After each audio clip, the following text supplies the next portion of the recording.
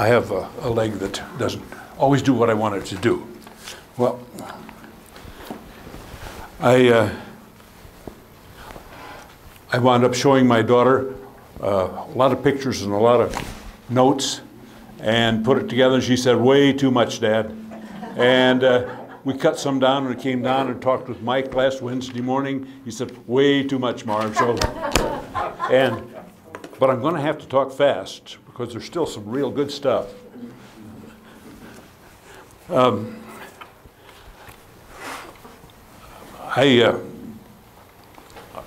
grew up in Norfolk, Nebraska, and went to high school there.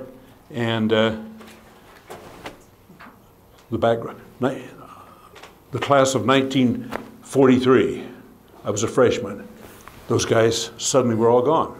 All those guys I'd watched play ball and knew their families, brothers and sisters. And class of 44 graduated. And it was they graduated about a week before D-Day. So the friends were gone, my teammates were gone. Class of 45 graduated about 10 days after the Germans surrendered. We still assumed that a year from then, when we graduated in 1946, that we'd be going to the surface and go invade Japan. We had absolutely no idea what was going on down in New Mexico. But about two months later, August 6th, we found out. And plans started to change. Well, a year later, after we graduated, there was a little junior college back in Norfolk, about 160, 70, mainly females, all during that war. The guys that were there in the freshmen became 18 and disappeared before the end of that first school year. So, went to junior college there for a year and a half. My coach back there thought I ought to come to his school at Green, which I did. And during that period of time, as a few of you may remember, there were vets villages growing up all over every university and college campus in the country. $75 a month and your tuition, books, and fees at the college. I think married guys got 125 if they had a kid or two, and they were making it through the vets village. They wanted to come back. Guys 25, 26 years old said, "I'm going to get a college education." They used that GI Bill. The best legislation anybody ever passed any time. I graduated. I taught 2/3 of a school year at Adams City High School. I had 150 kids there. No North Lynn, North Thornton. Westminster was the next high school over. They had about 200 kids down to 72nd and right down the road there. Yeah. Sure. Not that far west. Okay. So that summer of 1950, I was back in Nebraska trying to rekindle an old romance. Didn't work. But I signed a contract back there to teach and coach, and I was playing semi-pro baseball and driving a wholesale meat truck back there. And the 25th of June, 1950, the North Koreans came across. And, I forgot to. People don't believe, you won't believe that. You don't believe that's me. Okay. Or that is I. There. Freshman in college. Somebody said you ought to, that's how you looked. I did not always wear a tux. There was a music program and we had to dude up a bit. So that's what that's coming from. So what happened? Who are these guys? North Korea? The UN, the US intelligence people figured that the Russians might try something. They're going to test us, but they thought it would be in Eastern Europe. They thought something the Russians would probably test here, if they were going to test the UN and the U.S. But Korea? Where is that? Nobody knew. Almost nobody knew. Little peninsula there, and so. People began to find out what was happening there, and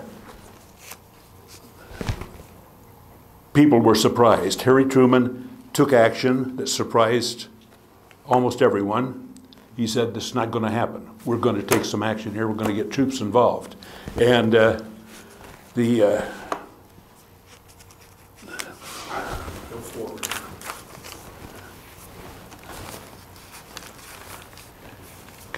this was Korea, and it's called the land of the early morning calm. And if you didn't hear artillery in the background or have a big convoy of tanks going by your place, it was beautiful in the morning. And this was one of the mornings I took a couple of pictures, and this is part of our ambulance company that I'll talk more about later on.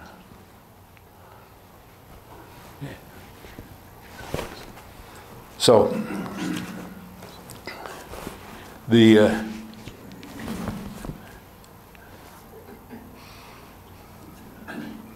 let me back up just a bit. Sigmund Rhee was saying we don't have any weapons. You guys won't send us weapons from the state. One of the military advisors said, if we send those people our latest weaponry in quantity, and the North Koreans do something, it'll just become an arsenal for the Chinese, and we're not going to send them our best stuff. And they didn't. They were undertrained, under-equipped. So it was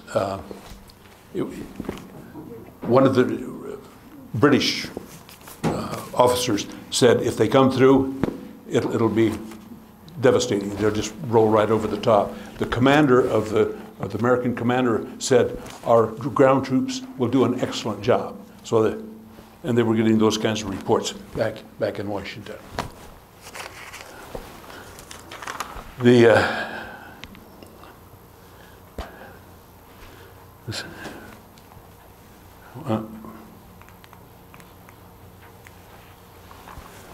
So that's the way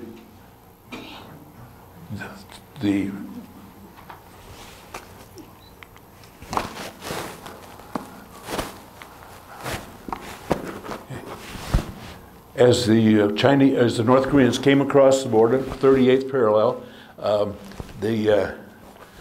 they rolled right over the top, and from June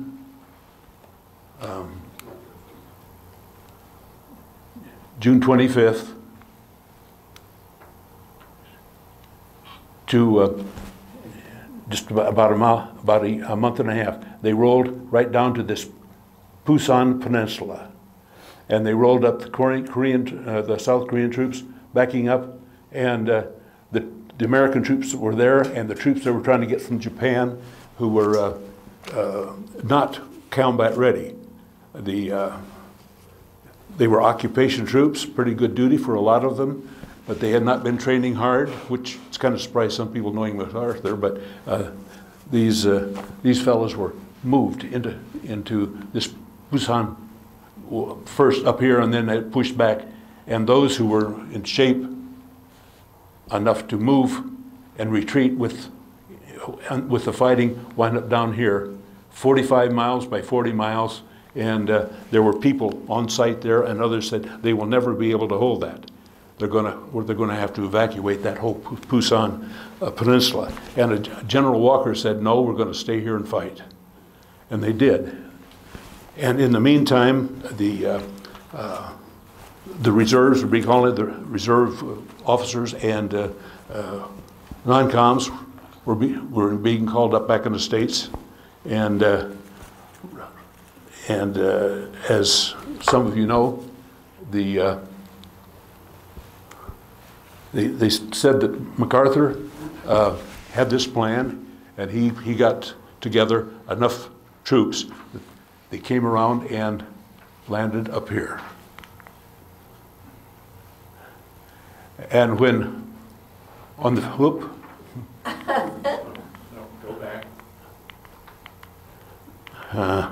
No, way back. Way back. Okay. On the 15th of September, troops landed. Here, Dad, let me help you. Yeah. Why don't you let me do it? Yeah. Okay. Okay, so this one. Yeah. When the troops landed at Incheon,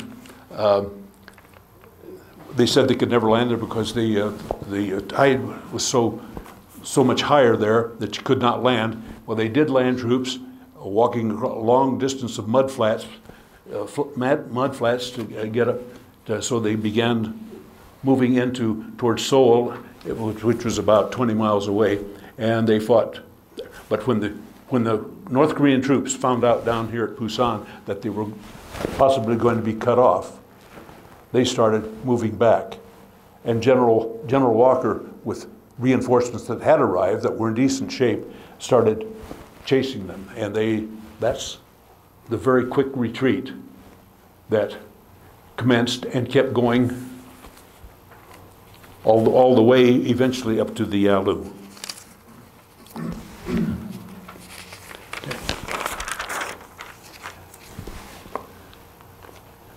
Meanwhile, back in the States, we'll talk about. Okay. Who's that guy on the left there? Okay. Okay. I got drafted. I volunteered to go to the draft in September. We went to Fort Riley, Kansas, and took basic training, and then 7 of us went to the guided missile school down at Fort Bliss, Texas, and that was pretty good duty. Nice and warm in the wintertime. And that young lady sitting there, it was a flight attendant for Braniff between San Antonio and El Paso. And we met, we had a few dates, and then I went to OCS at Fort Riley.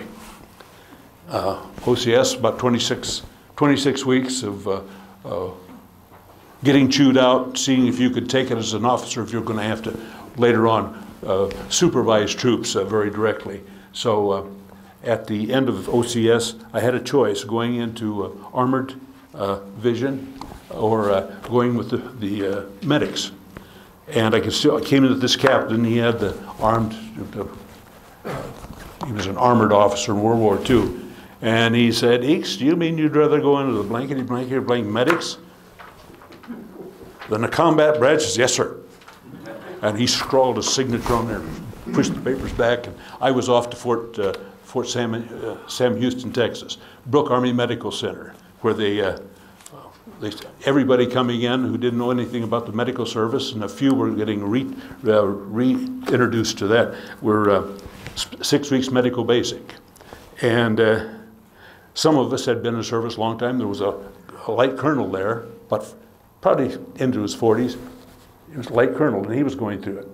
He had been an officer in World War II, a non-com for several years, and got his rank back.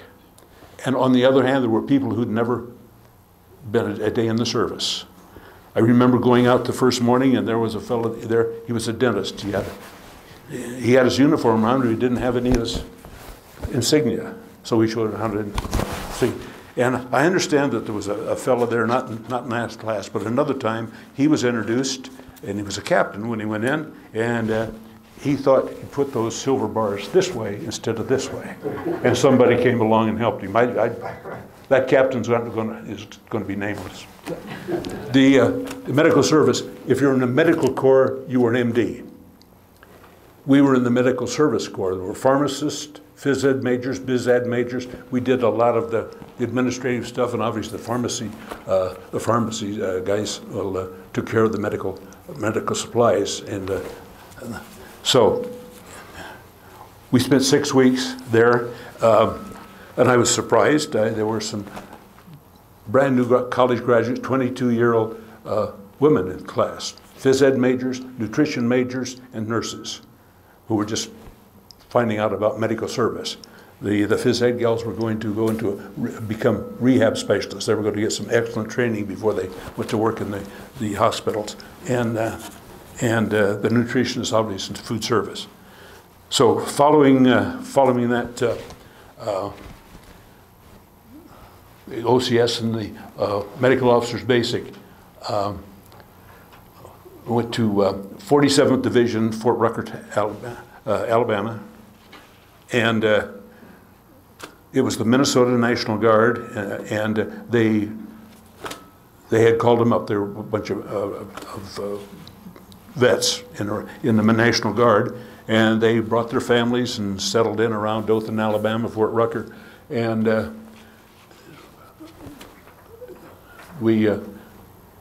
really learned about how you were supposed to, how the medical service was working, because we did exercise there. We went to Texas, Fort Hood, and played war for 4 weeks. There were about 3 divisions. That's about 15,000 guys in a division. We 3 of us were the good guys, and one of the I think it was 82nd Airborne were the nasty guys. They played and 2 things very quickly. 2 things that happened there. When we got there, one of the ranchers said, "We haven't had any rain in 3 years," and he just picked up 3. And he said, "They're going to pay me for using part of my land for you guys playing war out here." And we had exercise during the night. We had to move our tear down, black and night, put our tents, pack them up, and move to a new location, reading maps in the dark and finding this new location in the dark. We did that twice. Both times just rained like the devil. And we were taking down wet tents and packing them up, and then finding this in the dark for some place to set them up and putting up wet.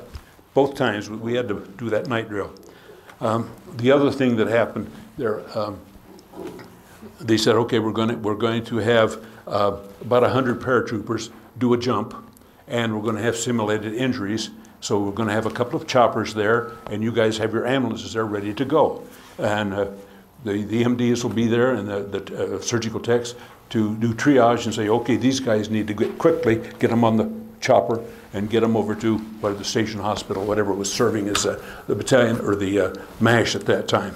And you guys, they'll tell you which ones need to go someplace in your ambulance in a hurry and which ones are just not mobile. So we went out in the morning, we're all set up, and the paratroopers, about 100 of them jumped. And the wind was over 20 miles an hour. They should have called it off. We didn't have to simulate. There were 36 injuries, most of them broken bones. And the MDs were doing a real triage, and some of these guys were pretty badly hurt, and they got them on the choppers and flew them out, and we were loading up our ambulance to get them out. I had said, when we were going to do simulation, I want to ride on that chopper, and the pod on the side of the choppers early on. I said, I want to ride in that on the last load that we take. I didn't get to ride in one. We were taking real live guys that really need a chopper ride. So, when we got back from maneuvers to Fort Rucker, we walked in battalion headquarters. The sergeant major said, "Here are your orders to Korea, Lieutenant. Sergeant, here are your orders." And the draftees and the reserve officers were getting shipped out. So, home on leave, I went to, arrived in June 25th in California, and rode a ship to Korea, 16 days. Still a side story. Yokohama, 16 days. Anything looked like a dress uniform, we checked in. We didn't need them. We got our real gear and got on the ship again and went around the tip of South Korea and headed up for Incheon to dock. And as we went around the tip of South Korea, going through the tail end of a typhoon. Well, about, 75 brand new ensigns had joined us. They flew over and they joined us, and they were on the ship. The ship was doing this, and those of us who weren't safe looked at the crew, and if they weren't panicked, well, okay. We heard a lot of china breaking in the dining room, and we were standing there, and there were a whole bunch of ensigns virtually leaning over the rail when it was safe. 3 of us, I was one of the lucky ones, I was not in motion. We started to sing Anchors Away, and then we thought that was a little too... These guys were too weak to fight. They couldn't have started to fight, but we backed off the Anchors Away. So Dad, look at this slide. I want to speak to that. Yeah. Okay, I've talked about divisions. So the division at that time, I'm sure they're different now, about 15,000 men, triads, 3 regiments. The regiments had 3 battalions within them. And the backup we had the medical battalion, which I was in, and quartermaster taking care of supply, food, ordnance taking care of the ammunition, so forth, and artillery attached, part of the 15,000 men. And our medical battalion, one per division, included ambulance company, which had 92 guys, a clearing company, which had some MDs, some surgical techs in it. I'll share that in a minute. Okay. The battalion aid station was right up getting the guys when they, as quickly as they could get them off the front, out where they were wounded, back to the battalion aid stations. There was an MD there and surgical techs, and they would triage and say, okay, if a guy could go back to duty in a couple of days, they would move him down to regimental collecting station, and you just take it easy and recoup for a couple of days, then join his unit back in front. If they needed a little longer, maybe as many as 4 or 5 days, they would go to the clearing station. There were some MDs and techs there, and they would stay there. And our headquarters was right near the clearing station. The ambulance company had, let's see, 92 men, 30 ambulances. And we supported those 15,000 troops in battle. And those who needed help. There was a chopper strip, if possible, just down the road behind the highest hill from the battalion aid station. If the doc said, get these guys down to save a life or a limb, the choppers would fly them into the MASH. And that, in a very busy time, a lot of injuries going on, that was the key, to save a life or a limb. They were evacuated to that point.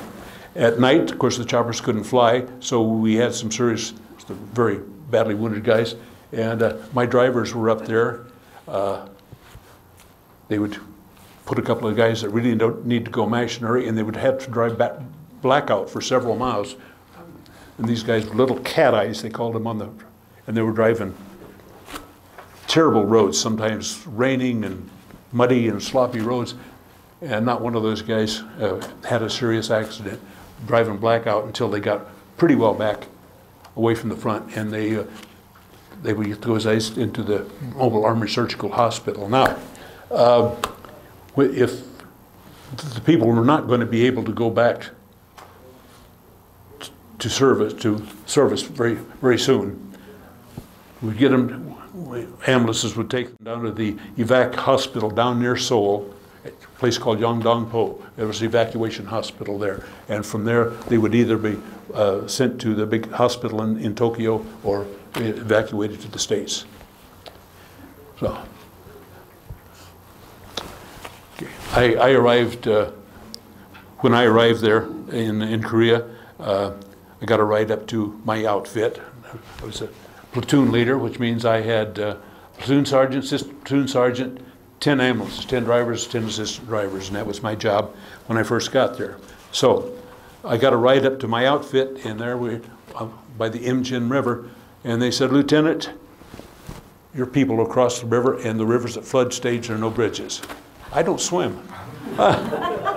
So finally the engineers got and I joined my guys, and just for a very short time, we were online, and there was not a lot of action, but I was just learning the territory and who these guys were and how we were going to work together. And we got pulled into reserve. Your division was online for a couple of months usually, and then rotate, and another division would move up, and you'd be back in reserve, getting the new guys oriented and running some activities back behind that simulated what you might run into in the in real life when you were back online. Because a lot of the guys were new. Some guys rotated home every month, and the new guys replacing them needed that. So we went to this meeting where a bunch of officers were talking about, now here's what we're going to do, guys. Here's the way we're going to run these activities. And I was sitting there, and there was some guy named John Eisenhower there, Major John Eisenhower. And okay, I know who he is. And this must have been in July, because we had a meeting about 2 weeks later, and John Eisenhower wasn't there. His dad had been nominated to run for president of the United States, and they let John Eisenhower out of Korea and out of danger's way. He was back home very quickly. So that's the only time I saw John. He was there, and yes. Did your ambulances run two-man crews? Yes, driver and assistant driver. Right. And then it was, I think, in February, as I arrived in July, and in February, the company commander of the ambulance company rotated the states, and I took over the company, and I had the 30 ambulances and the 92 men. Up until that, probably about February of 1953, been driving World War II vehicles up and down the roads. This is when they were running all the way up to the Yalu and back and forth, terrible roads, and we had mechanics just had their work cut out for them, just keeping those ambulances and trucks mobile so we could move, so they could move around. This was before I got there. Things were pretty well settled down when I arrived. Is there a better map, Mike? What are you trying to explain? What do you want to explain? Because this is the okay. map. Yes. Now, in after the Chinese entered the war, some people say 300,000, 400,000 at Yalu, and they pushed the American troops all the way back down, and they came across the 38th parallel, and the area around Seoul, that whole middle area, had been fought over once when they came through, back, and now again, the third time, they're fighting over that area around the 38th parallel south, around Seoul. Devastation, devastation. And finally, General Ridgway pushed back, and on the north side of the 38th parallel, yeah, go ahead, get the next one. No, I'm sorry, okay. The MLR ran along where that says July 1st, Kumwa, Chorwan. That is pretty much where the main line of resistance. We were here behind a whole row of hills, a mile and a half across the valley. The Chinese had their MLR and dug in. That would be terrible, terrible loss of life, in which there were a few times. But they would, we would fight, the troops would fight, go on patrols out between the two MLRs, and sometimes they would run into patrol from the other side, and sometimes they wouldn't. But we always had a couple of ambulances on fire, could we? Okay. This? Yeah, okay. That was about 5 miles back. That was where we headquarters. That was our motor pool, and those were our tents. We had to spread all our tents out just in case there was an air raid. There never was, but we still had our tents for the 92 guys spread out, and we spread out the ambulances at night. But their guys were probably working on them that day. And boredom was a really, it was hard to overcome, because many days there was nothing to do. So they'd work on their vehicles. We rotated, come on. Okay. We would rotate, the Chinese were over behind that hill, mile and a half over here, and they would patrol at night, usually at night, the daytime, and run into each other and have wounded. We always had a couple of ambulances at the battalion aid station, and they would, in the middle of the night, they would get some wood and have to take them, however, wherever they were, into some of the clearing company, or maybe way on back to MASH if they needed that kind of help.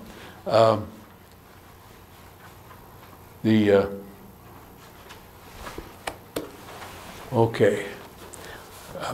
That is one of our battalion aid stations, and it's sandbag and big, look like railroad ties supported with sandbags on top of that. That's my driver and me checking out how things are going up there. And one of our other battalion aid stations was strictly a big cave in the reverse slope of a hill. And the guys lived in there, they treated patients in there, and but we had revetments like this for the ambulance to park. So if something dropped in, somebody started shelling, at least the engine would not be hurt. And so in the middle of the night, if they're wounded coming back, getting hauled in, they'd get this ambulance ready and load it up and head back down the road. Here, so that's a MASH crew, and some of the MDs and the surgical techs. It's my recollection that there were 13 nurses on the staff at MASH. I did not know any of them. I saw a few of them, and I've never seen such an old-looking bunch of young women in my life. And when you see MASH and you see those guys doing crazy things to and with each other, and I saw these young ladies up close and personal. They stood there very often day after day working on guys, young guys, 18, 19, 20 years old. And we knew nobody was going to win at that time, win that police action, because they were too well dug in on the North Hills, we were too well dug in, and nobody was going to. And so these young guys were we were hauling these young guys down to the MASH or whatever, and it got to them, I think. Not necessarily the hours and the work they did, but just seeing that day after day when in a busy time. Okay. Okay. That's my driver, a guy named Smokey Mosier. He and I smoked cigars. And we had a PX about every 3 weeks. We had a little Quonset hut, and the truck would bring candy, chips, soda pop, beer, and cigars. So as soon as it came in, Smokey and I would run over and see how many boxes of cigars. If there were quite a few, he and I would get one each. If there weren't many, we'd split one. And we'd drive around. You're not supposed to smoke driving down the road, but you could chew them, and then as soon as you weren't driving anymore, you light them up. And in the wintertime in Korea,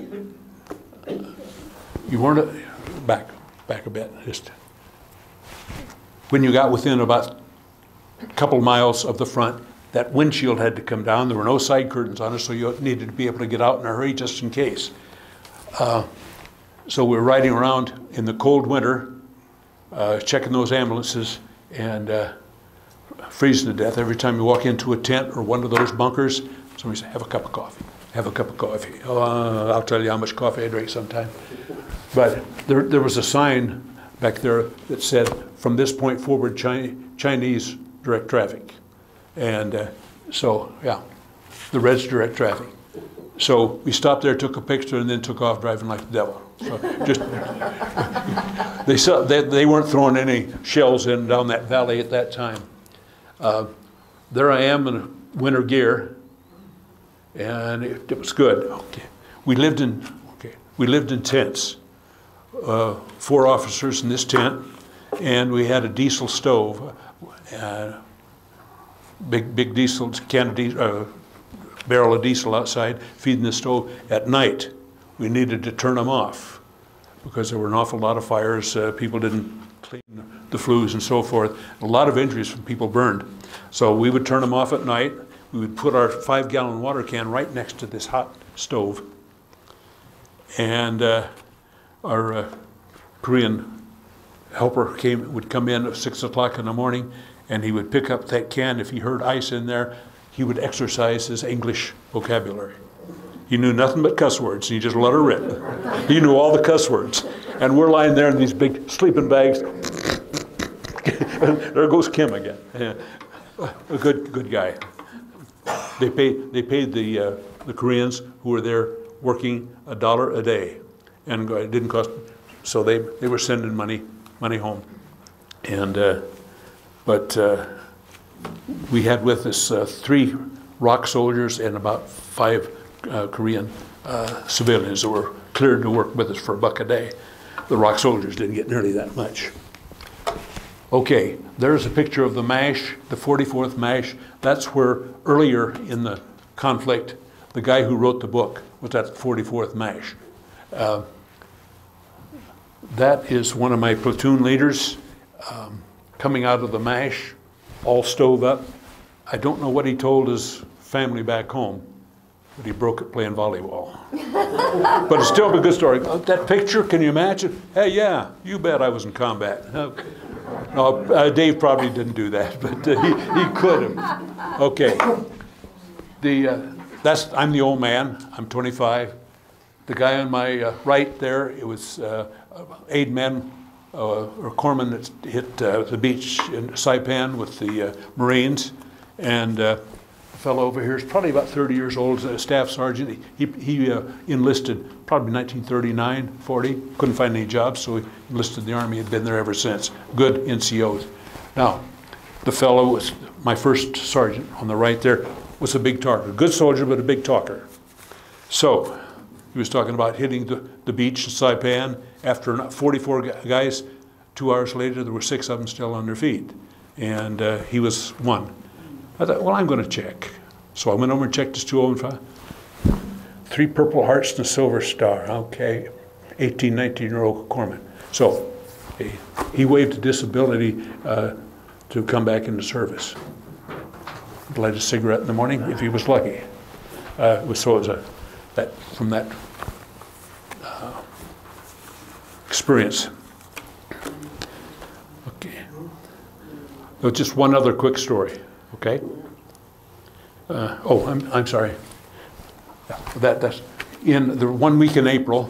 For whatever reason, we and the Chinese decided to fight over a little place out there in the valley. We had 1,000 casualties just in that area. The choppers were flying all day long as fast as they could, and I had ambulances running shuttles. We'd have 2 or 3 outside the aid station, loading, getting going. And these new vehicles we'd had about 3 months, 6 of them got holes in them. The drivers, after it was all over, the drivers were devastated. My heavens. I called ordnance, said, what can we do? Can we get them repaired? Repaired, to send over the paperwork. They went down to Seoul and with the drivers, and they came back with brand new vehicles. Said, Lieutenant, there's a couple of acres of ambulances, 2 or 3 acres of 2.5-ton trucks, and acres of little Jeeps, brand new, that got there 2.5 years after we'd been running up. They had been running up and down the peninsula in the World War II stuff. But okay, this fellow probably will go. He's mobile. He'd probably go down to maybe the touring company where he may stay for 3 or 4 days. If he's able to go back, if that head wound is serious enough, he won't go back. He'll be perhaps onto the back hospital. Okay, this fellow is not mobile at all, and he needs somebody to get him on. Probably some Korean civilians who did some of the heavy lifting. They'd go out and pick up wounded guys where they were being treated right and bring them back to the battalion aid station. I don't know what they're paying those guys, but so here's some people getting obviously a very, very wounded coming in very quickly here. I got these off the wire. These are not personal experiences, but this is what was kind of thing that was happening. The guy's wounded, and here, this is a Marine chopper. They're loading up wounded guys, probably take them back to the MASH. Okay.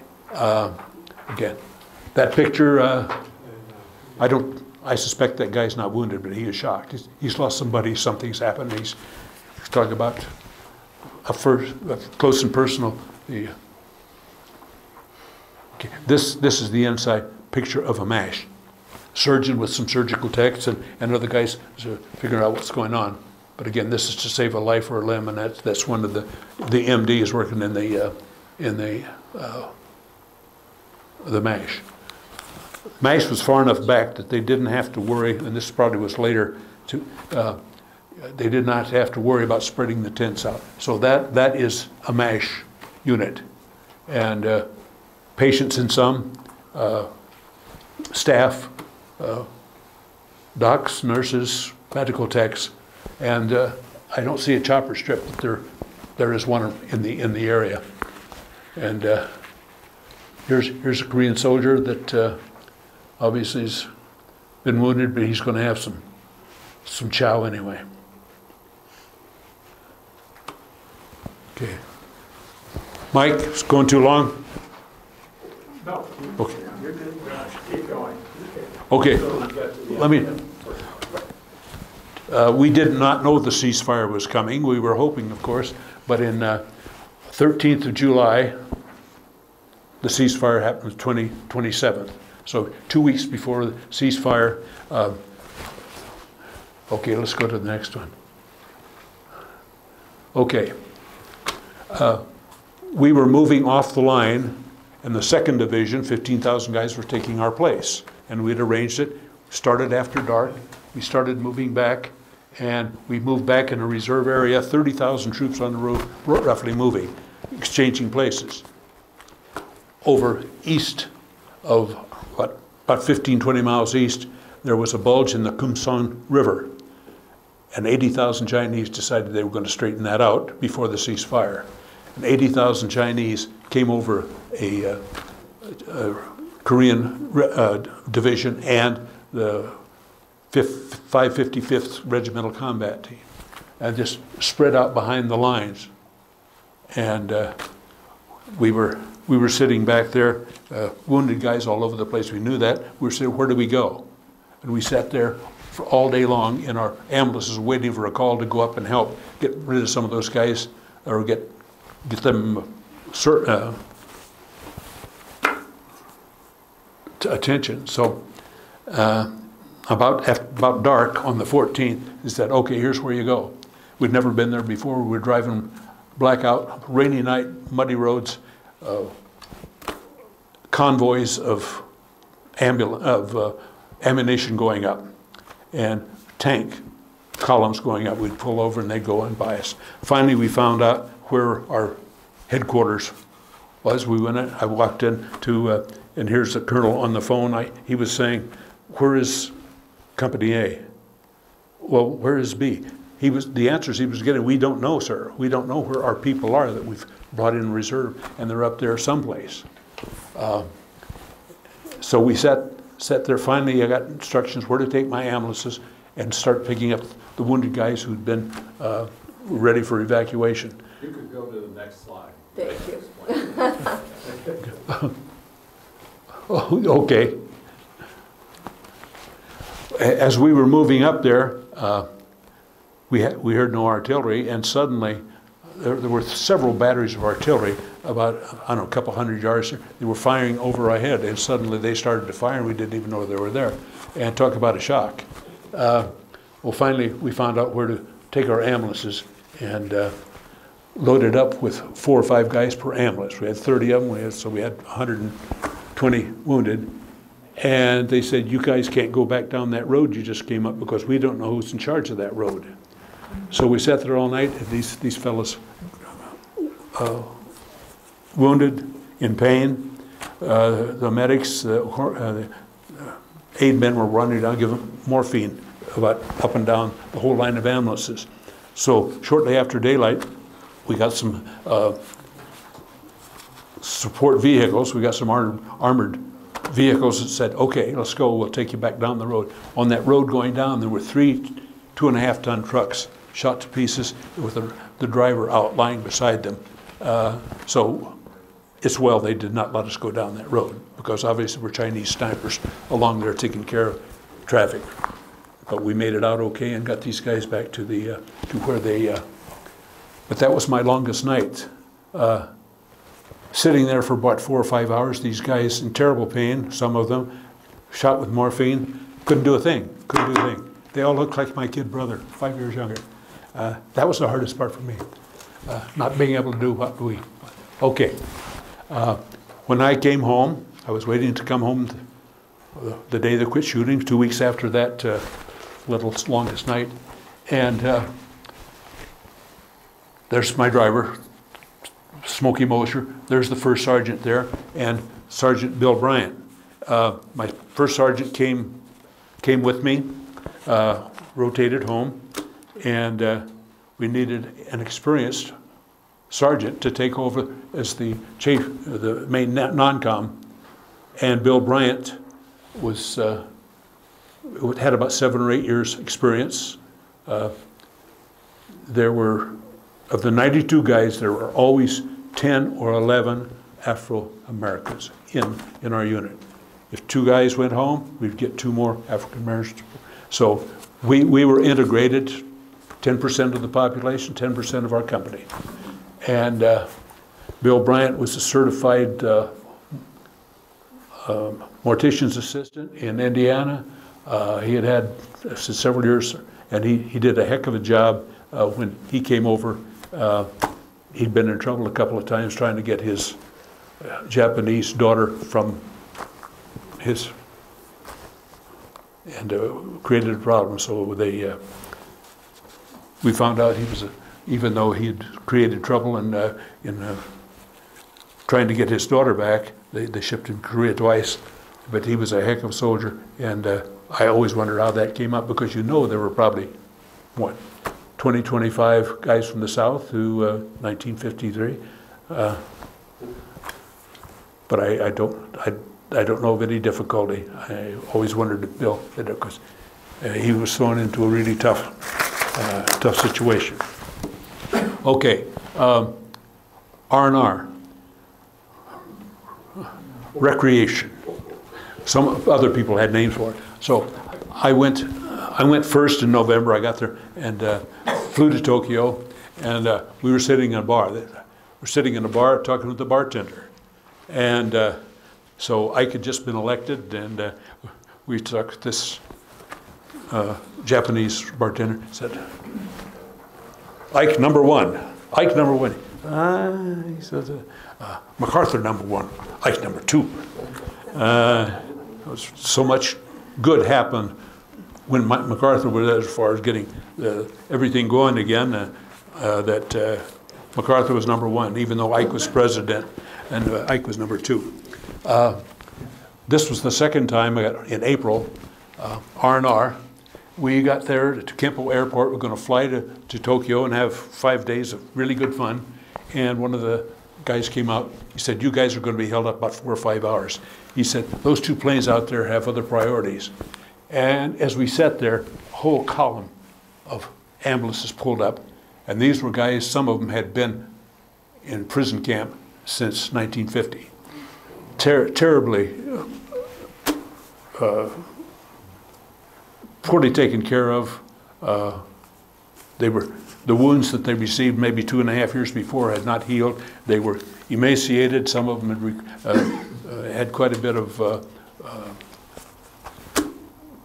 brainwashing the hard way.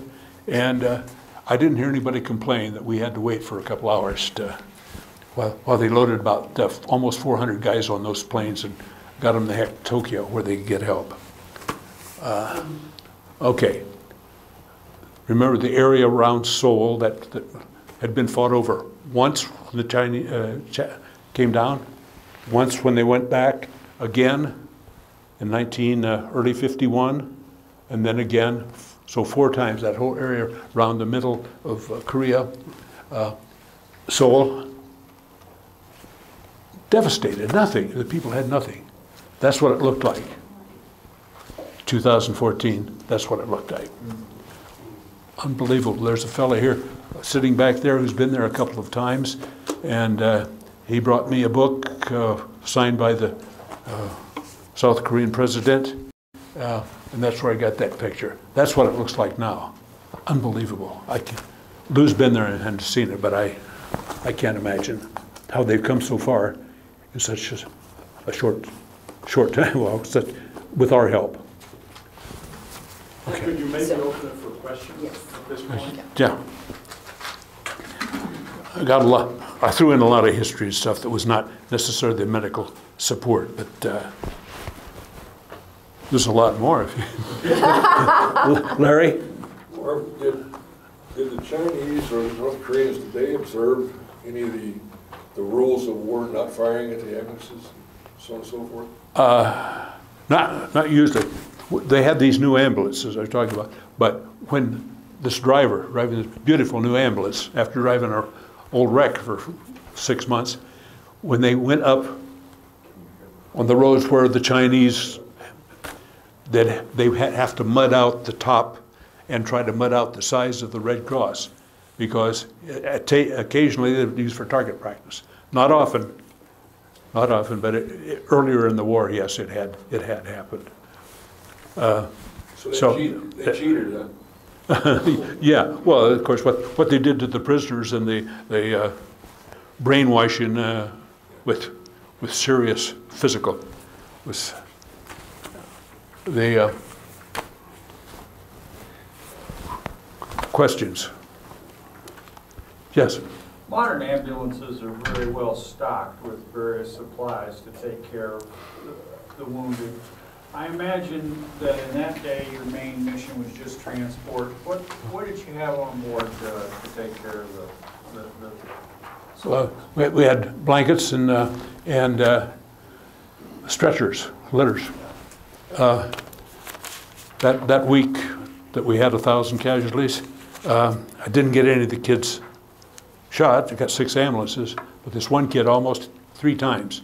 The closest one, he was loading a wounded soldier into his ambulance right here, and the guy's boot was right here, and a round fell on and wounded that guy in the boot right next to my driver's hand, and 2 other close ones with the same kid, but he made it. He didn't. But no, we had blankets and litters that fit in the ambulance. That was it. Some of the ambulance drivers had been trained as medics, very short course, but most of them not. They were drivers. They learned something if they wanted to when they were up there on standby with the medics. But a very difficult time keeping people not being bored because nothing was happening. Sometimes we hauled a lot more ambulance or fire victims because they weren't taking care of their tent and or accidents. The roads were terrible. The engineers did a heck of a job trying to keep them passable, but in the rainy season, the shoulders would give way. 2.5-ton truck full of POL or ammunition would roll over some of the drivers and so forth. And very often we'd haul more accident victims in a week than we would wounded because there just wasn't that much happening out between the 2 MLRs.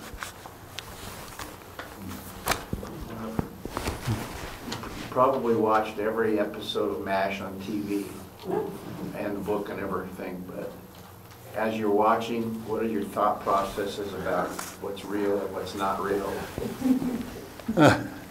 Well, I would say that some of it would be understandable if they always had something going like that because of what they were seeing. As soon as they had to go down to the surgery room, they saw these young kids coming in and they were operating on them.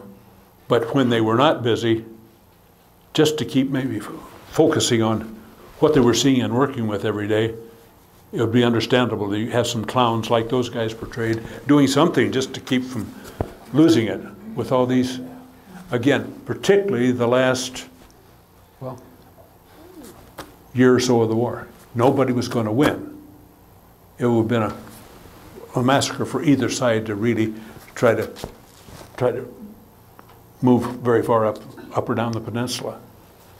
So we knew, but nobody was going to win, and we were still getting young kids shot every day.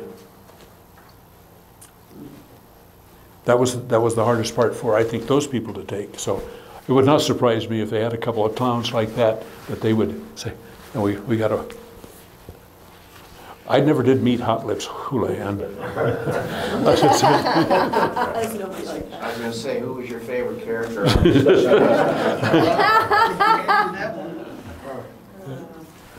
Any other questions?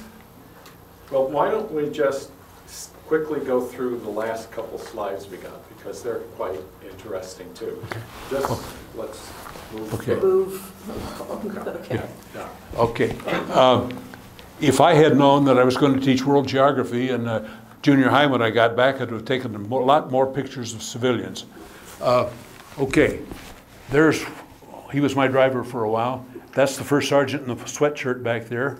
That's our mess sergeant, not the next guy. He was our mess sergeant. And there are 3 Korean soldiers and, as I say, about 4 civilians that work for us. Kim Jong-suk, he was my driver for a while. He could speak English fairly well. He wanted to come to the States and study engineering. And the guys who knew a little bit of electricity on our motor said, this guy just has a natural feel for it. He would be great. But I'm pretty sure he did not make it to the States. Papa-san, he was our tailor. And I think Papa-san must have been a teacher, or at night, very often these Korean guys would wind up down there, mainly listening to Papa-san, but visiting with Papa-san. He had the respect, and he had something that these young guys needed. And that's a picture of my driver again, Kim Jong-suk. This was a houseboy that knew every cuss word in English, not much else. So he went on leave for a week, and our first sergeant, I think, was curious about, so he said, I'll give you a ride down there to his village. So he said they drove into the village, and he let Kim sit in the front seat next to the driver, and the first sergeant sitting back, and people came out, ooh, Kim. And he was waving like, and so the people obviously knew Kim and liked Kim, but that was Kim and his wife and daughter. The water buffalo were all gone, no transportation, any transportation. The Korean Army had the trucks. So transportation was like this, or a guy with a big pack on his back, 110-pound guy carrying 160 pounds down the road for a while, and then he'd give somebody else would take it on for the next laundry day. Okay. There were little stands along the road, anything that they could get their hands on to sell something to make a few bucks, because they had absolutely nothing. The people had been there and fought, seen their homes fought over, and luckily, but Mama-san doing laundry in a very dirty stream. It's amazing how clean she got her clothes. Okay. We were told when these guys go home on leave, the Koreans, they may bring back some something for you to eat, some fresh produce. Don't eat it. Okay. The community well, people down getting water at the community well, rice paddy, a little lower, and you know how the rice paddies are fertilized. Don't eat anything. So we did not. Okay. Korean money. The Koreans were paid in this. So what does it say? 6,000 won equal $1. Okay. Next one. The GIs were paid in this script. We weren't given any greenbacks. Now, we were not supposed to give any of that to our Koreans, but like Kim, our houseboy. Some of the others would do things special for us, and we managed to get them a few of our pay. I was getting, what, $125 a month as a second lieutenant when I went over there. And, but most of us said, well, give me 25 bucks a month, and the rest was going to the bank account or sent home to my dad to put in the bank. Okay. USO shows. Now this was later, remember when things had settled down. They weren't running up and down the peninsula.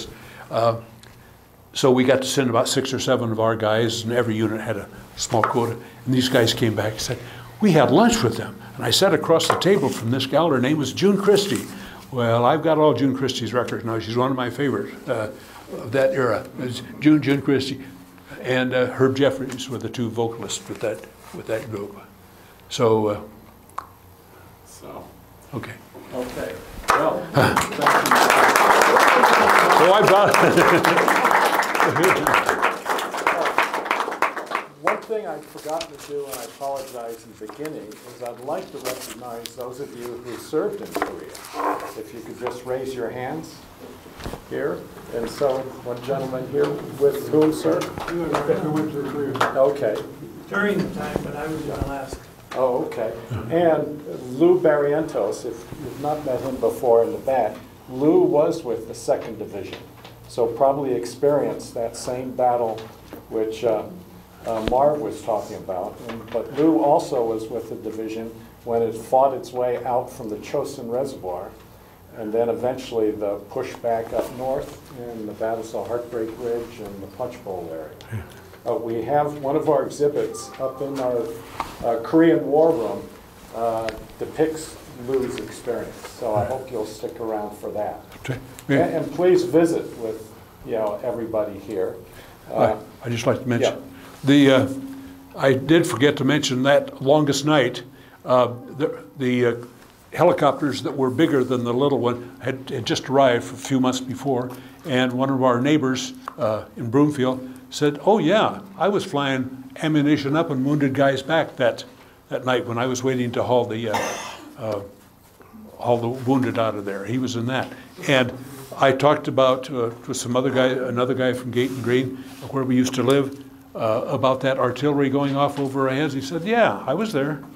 So 2 small world stories. Two of my neighbors were there that night. One shooting artillery over our head, and the other one flying a chopper, getting the wounded and the ammunition.